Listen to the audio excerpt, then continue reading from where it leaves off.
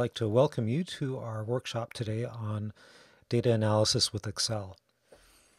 Just to give you a little bit of information about myself, I have a Bachelor of Commerce degree and I've worked with Excel for years in business and at my work here at the university. For those of you who are UVic students, faculty, and staff, just be aware that you can download and install a UVic licensed version of Microsoft Office for your computer.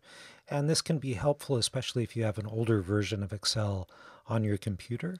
The instructions in the activities for our workshop today are for the latest version of Excel. So yeah, if you have any problems with the activities, you might want to download and install the latest version of Excel so that you can more easily follow along. Here's a quick outline of what we're going to cover today. I'm going to talk for about 10 minutes to orient you to the workshop, and then most of our time together will be spent hands-on working through activities in Excel, so that I'm here to answer any questions or give you any assistance you might need. This is a self-paced workshop. We do this because we realize that people come into the workshop with different levels of experience and ability with Excel. So if you have lots of experience, you can jump ahead to the things that will be most beneficial for you. And if you're new to Excel, that's perfectly fine as well. You can start at the beginning and work your way up through the activities. As well, I realize that some people like to use Google Sheets, especially if you're collaborating with people. And most of the activities today will work just fine with Google Sheets. All of the functions work pretty much in the identical form. The only two activities that are quite a bit different in Google are the pivot table and the macros. So Google Sheets does have equivalent tools, but they work quite a bit differently. So the handouts for Excel won't work with Google Sheets for macros and pivot tables.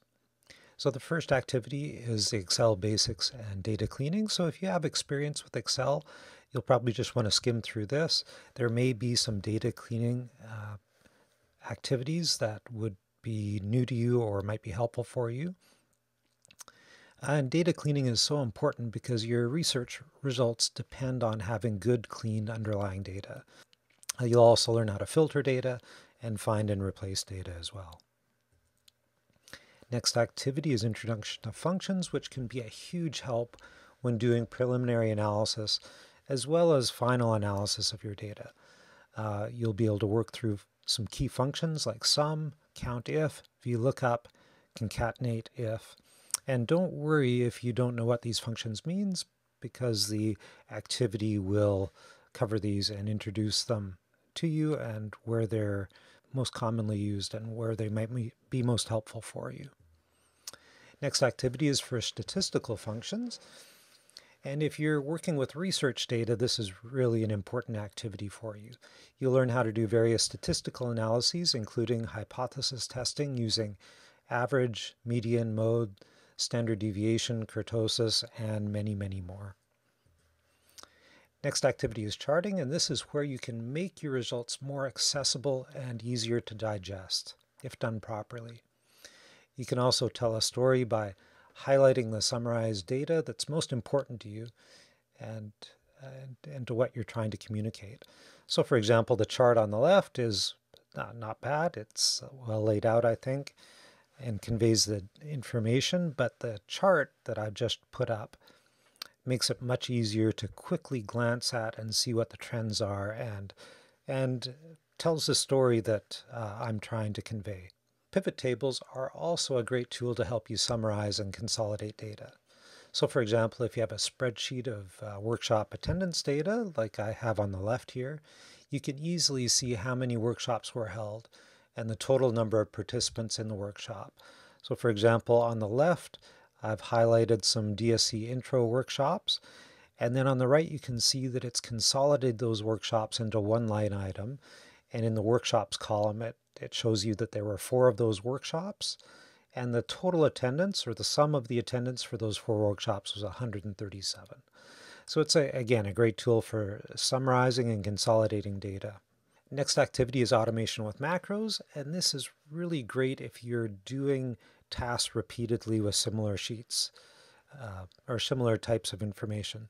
So for example, I have weekly or monthly spreadsheets that are created, and something that I need to do with them every month is sort them and then do a sum.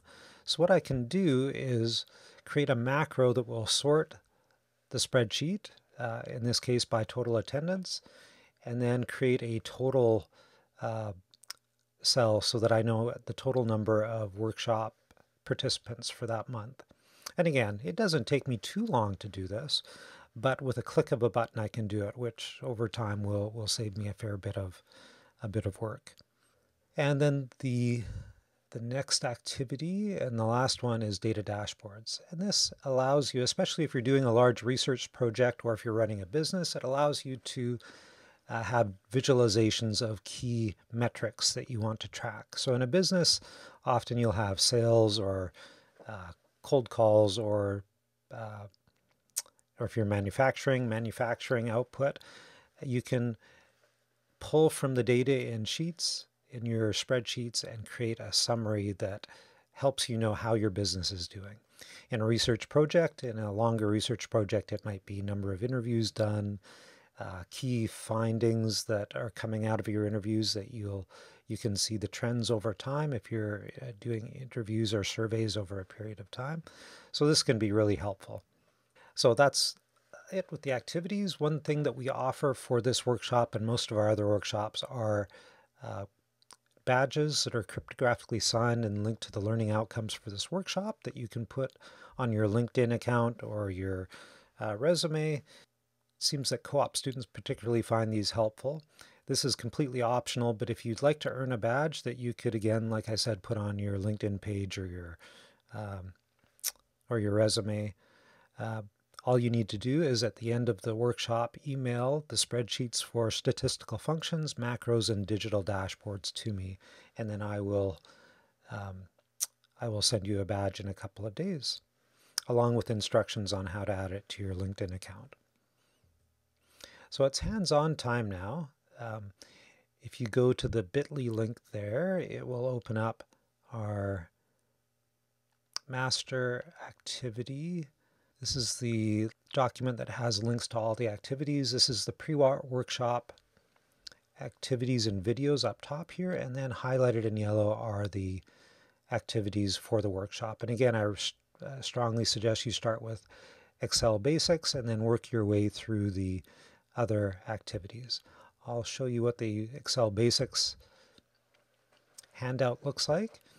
It works you through step by step. And again, if you're familiar with Excel, you can skip over some of these initial ones that are meant to orient people who are pretty new to Excel. And near the bottom, we get to the data cleaning and data validation activities. What we recommend you do, though, is we've made these handouts quite narrow, and we recommend you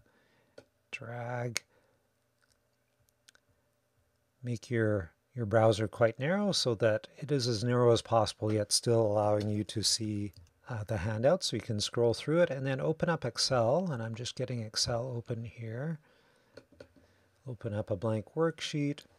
And then what we recommend you do is drag it as far over to the left as possible and then make it as wide as you can, but still being able to see the activities, the instructions for the activities, so you can scroll through there and work on it on the other side.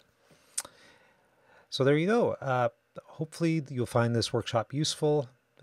If you have any questions, please let me know. You can always email dscommons@uvic.ca if you'd like any support if you're UVic students, faculty, or staff.